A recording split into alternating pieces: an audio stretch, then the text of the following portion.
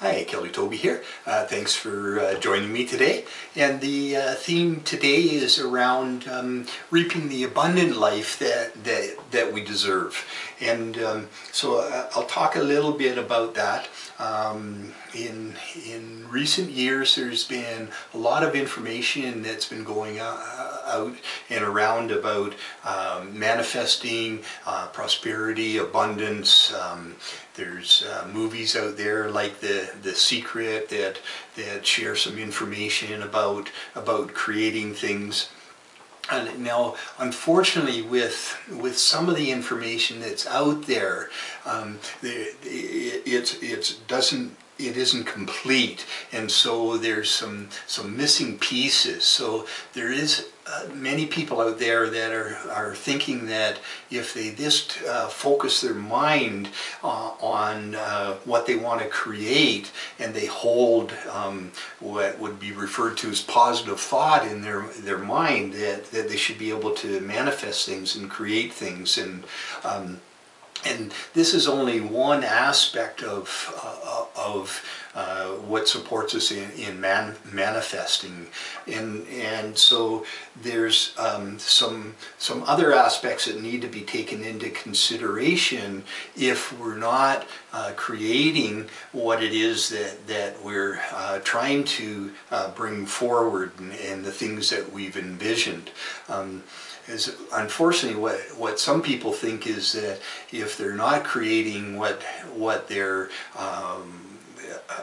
envisioning in their mind, they start to think that they must be doing something wrong, that they need to be doing more positive affirmations, that there must be some failing that's going on in what they're doing, rather than looking at that possibly it's that the approach that they're taking is missing some factors, is somewhat limited. And so I want to talk about the other factors that are involved. And one of the things is being aware that our conscious mind alone doesn't have the ability to create unless our subconscious mind is in alignment with it.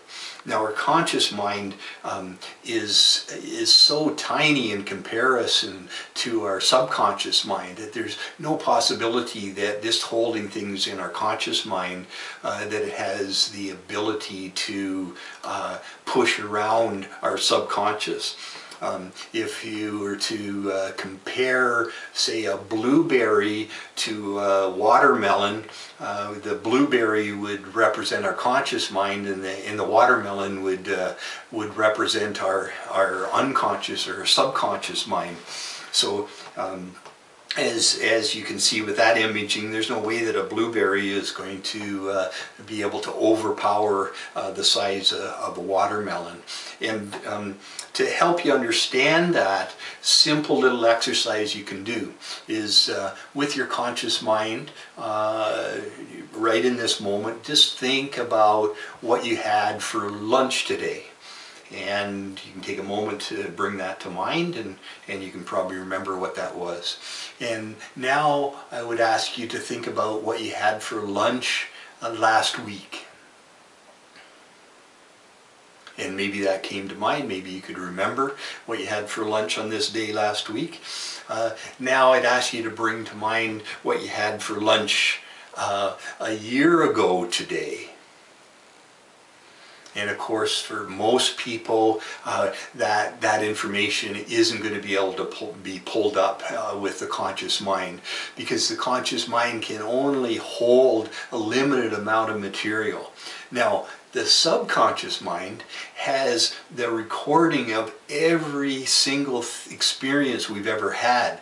Not only the visual memory of it, the mental memory of it, the imaging of it, but also the emotional and the feeling experience that was there with that. It's like it holds a movie of our entire life, but unlike movies that we see at the theater, it also has our emotional experience that we had with all those experiences through our life. So it has a huge amount of information that it carries and compared to our conscious mind. So that's just to indicate how much more influence our subconscious mind has. So for instance, with our conscious mind, let's say that we're trying to manifest, say, a relationship, and we're holding that image of a relationship, we're thinking positively about it, doing our affirmations about that, doing everything we can with our conscious mind, but it may be that in our subconscious we're holding some old hurts, wounds that happened around relationships, some old experiences that were very uncomfortable about around relationship. So there may be places where we were hurt, we were abandoned, where relationships didn't work out well for us. So as much as the conscious mind is saying, yes, I want to create a relationship, I'm ready for a relationship, the subconscious, on the other hand, is saying, no, we're not going to get into a relationship because I don't want to see you get hurt again, I don't want to see the abandonment go on, the destruction go on, whatever it was that set up the wound in the first place. And so if the subconscious mind decides that it's going to be protective of us, then it's going to block relationship.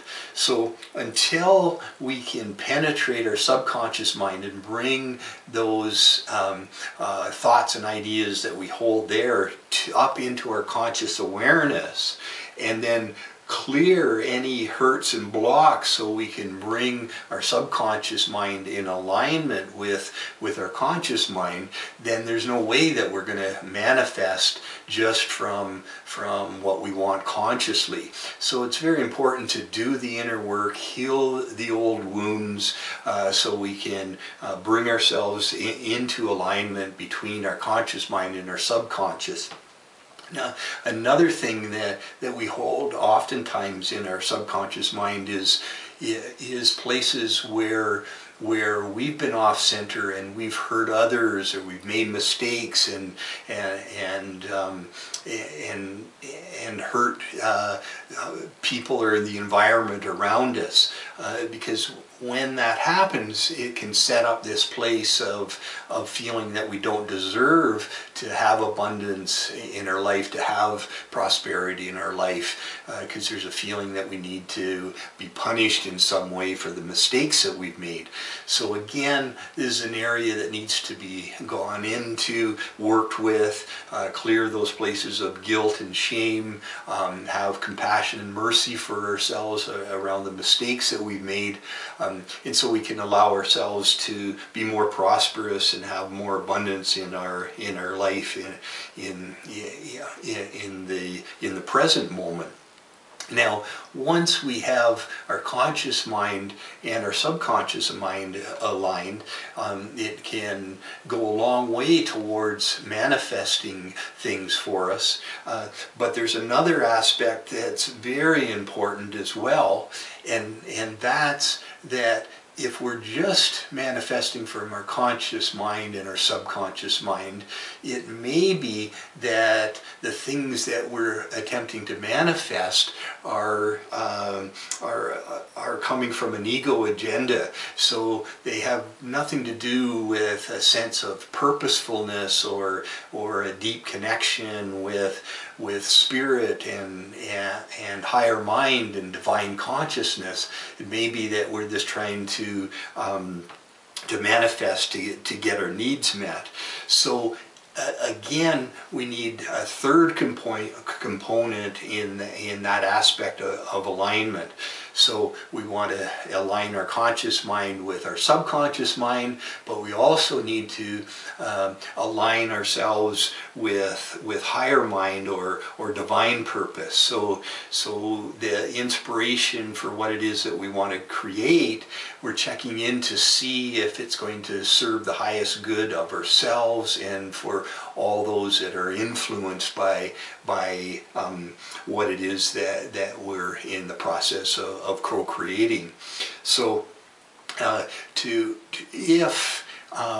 if there's a place where it's not in alignment with a loving purpose, we may be able to create and manifest around us, but there won't be any level of deep satisfaction. Examples of that is when they talk about the idea of midlife crisis, for instance, where maybe a person has managed to create relationship, home, children, toys, whatever it is, but there may be a sense of that they're lacking a sense of satisfaction, that it's somehow not enough. And it may be that that along the way they haven't been checking in to see if what they've been creating is in alignment with their sense of purpose, and in alignment with higher mind, with life force energy.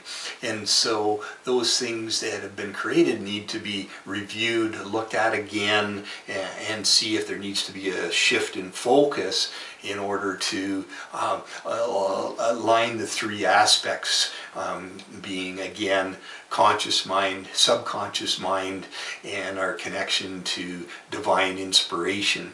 So we will be going into this subject in more detail on one of our Expanding Heartfelt Living Wednesday evenings. This theme will be presented on April 27th for anyone that happens to be in Calgary at that time and wants to come and join us. And we'll be looking at ways to clear some of the stuff in the subconscious mind and bring it into alignment, and help ourselves into being able to receive more of the abundance that we deserve.